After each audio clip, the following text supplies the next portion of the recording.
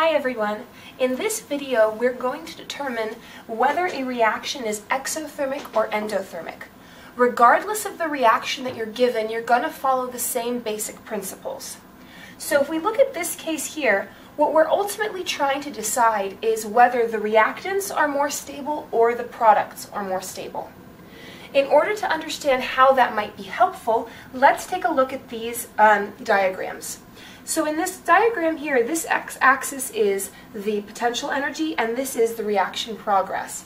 In both ends, we're always starting with the reactants, allowing the reaction to happen, and then ultimately we're left with the products. In the exothermic case, the reactants have a higher overall energy than the products. Remember that whenever you are at a lower energy, you're more stable. So exothermic reactions provide us with a more stable compound. So this one here would be more stable, simply because of the lower energy.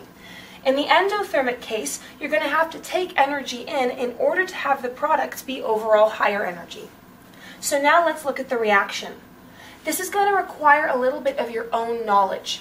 Consider oxygen gas. On a typical day, is it diatomic or is it monatomic? Hopefully you know your diatomics, and oxygen is one of them. So if oxygen preferentially is in the diatomic state, that means that this here is the more stable species that we have.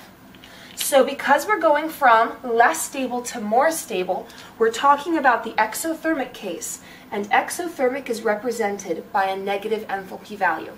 And that is how you would figure out if a reaction is exothermic or endothermic.